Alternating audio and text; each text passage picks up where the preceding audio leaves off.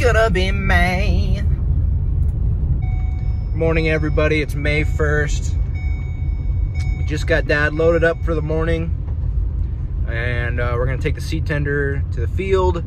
And Devin and I got a bunch of little projects we got to work on. All the 3 planters are rolling. Uncle's on seed corn, Dad's on seed beans, and Elio is finishing up commercial beans. The projects Devin and I are gonna be working on consist of seeding some wheat headlands on the seed corn fields. We gotta do the one that Uncle planted yesterday. We have to seed some grass with a spreader. It's about a 6-acre patch. And we gotta work that in with a VT, clean up around the shop a little bit, take care of some bags. We're gonna be filling up seed when my uncle and my dad need it.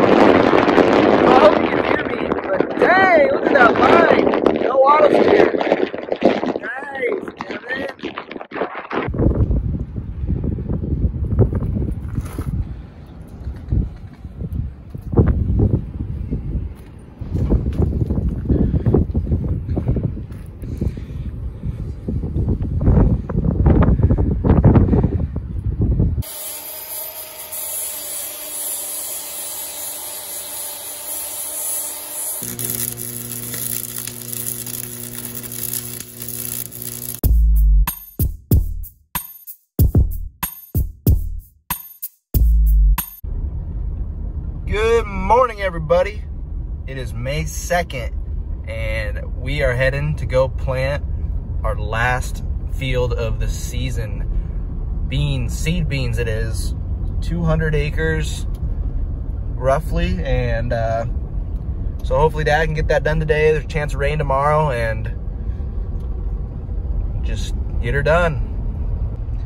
I shouldn't really say this is the last bit of planting we'll have to do, because we still have to go plant male rows on the seed corn field that my uncle finished yesterday.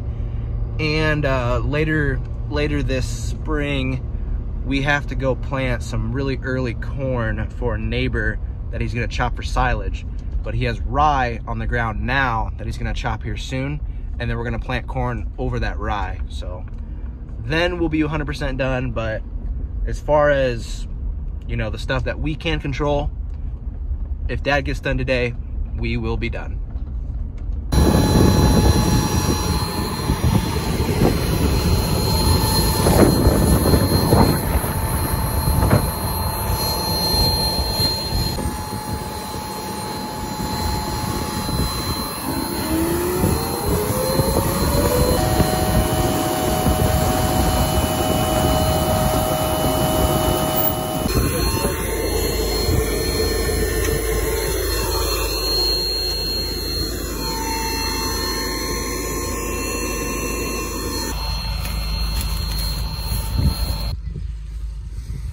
Right now we're in that rye field that I was showing in my second video.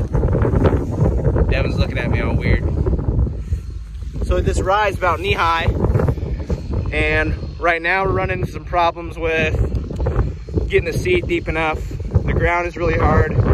It's also got to go through this rye. So you saw me there. We took the rows a little deeper, and we're gonna up the down pressure a little bit.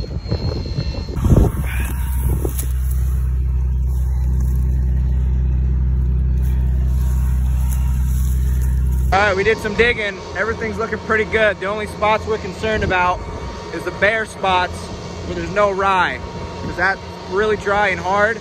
But everything that's covered and full growth of rye is looking really good. So we're gonna send it.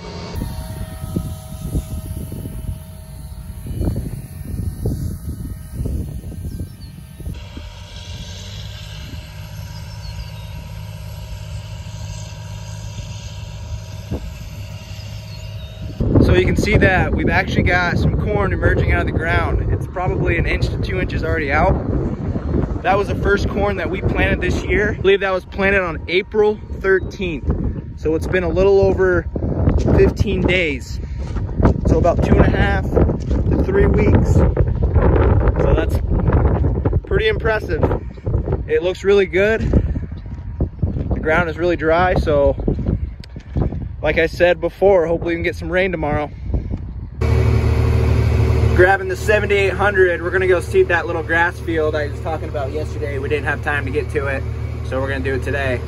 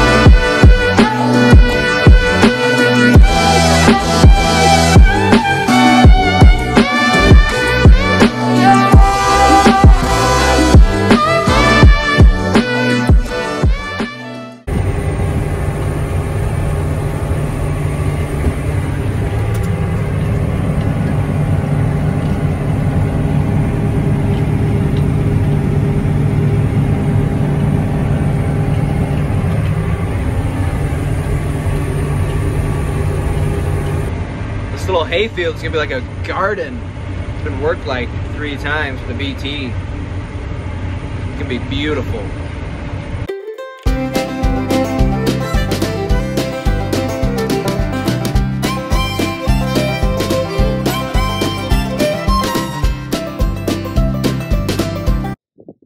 What's up, everyone?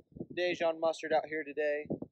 What we're doing is we're gonna start a new segment that we're gonna call the Mustard Minute. And what we're going to do during this segment is talk about the little unwritten rules around the farm, the different things you do and shouldn't do, things you may not think about on a day-to-day basis. For Mustard Minute, Volume 1, we're going to be talking about vehicle parking. Now, it probably seems pretty simple. You just show up to the farm, there's a bunch of space, park somewhere and you're good for the day. Well, no, not around here.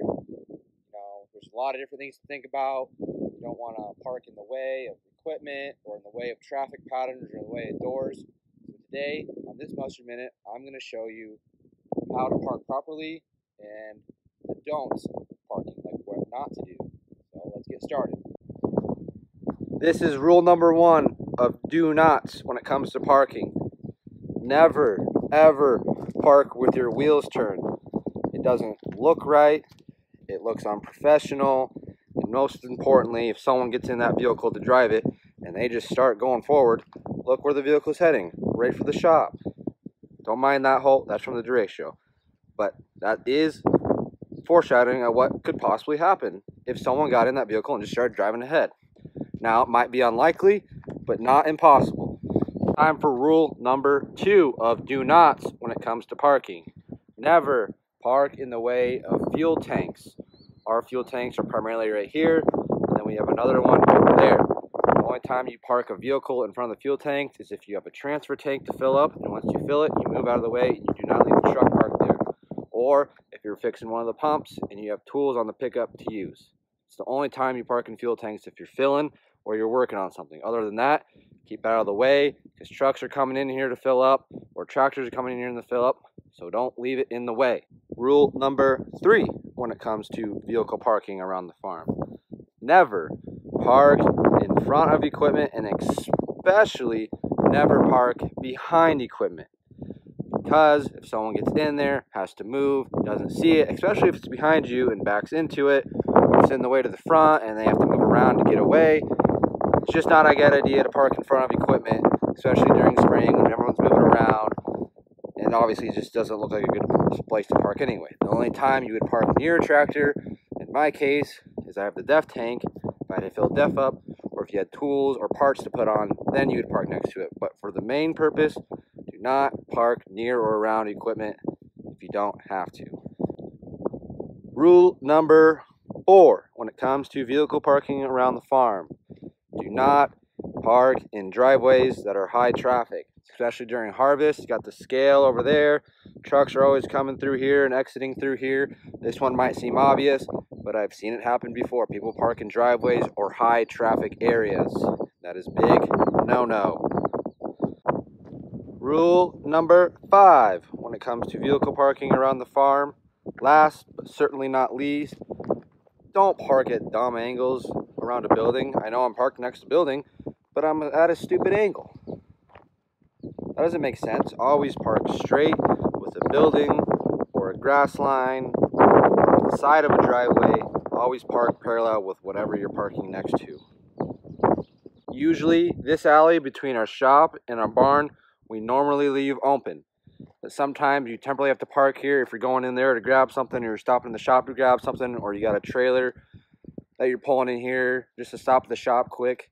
So what we like to do around here is park, no matter if it's a truck or a semi or whatever else, park so either the front of your pickup or the rear of the pickup is in front of the store or on the other side of the store, so this is open right here. So when you walk in, you have a clear path coming out, and there's not a vehicle right in the way they have to walk around. Especially if it's a semi-truck, because then you have to walk around about 50 feet that way or 50 feet that way. So we like to just walk straight out. So that's another big rule, is don't block walk-in doors.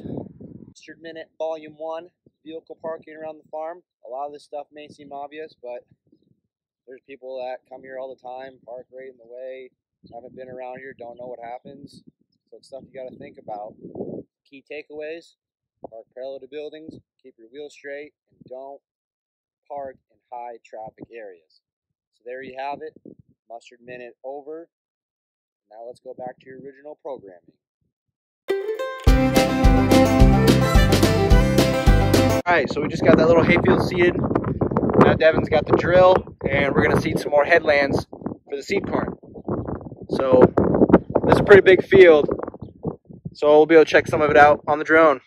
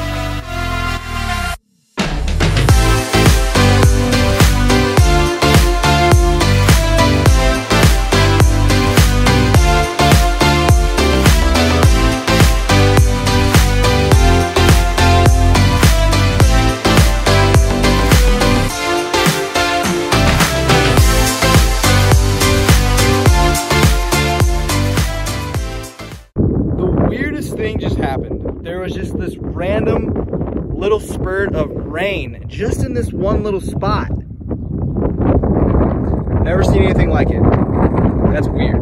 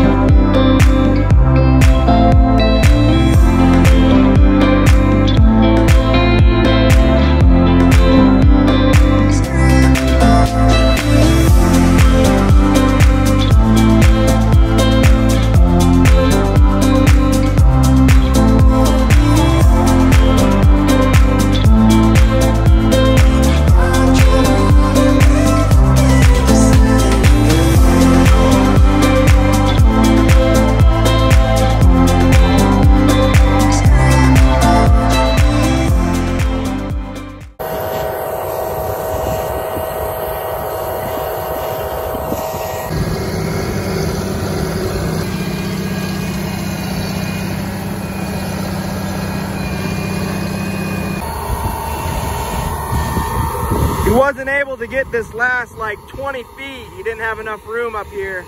So he's gonna just plant a little bit in here.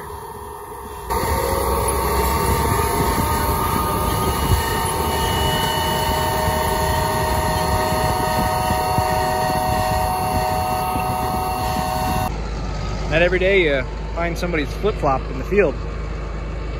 Weird. Almost done. 20 acres of corn to plant and alfalfa in 2 weeks. But for all general purposes, 2021 spring planting is finished. Now we go full rogue on Area 21 tomorrow. Gravel, dirt work, just getting after it. Later.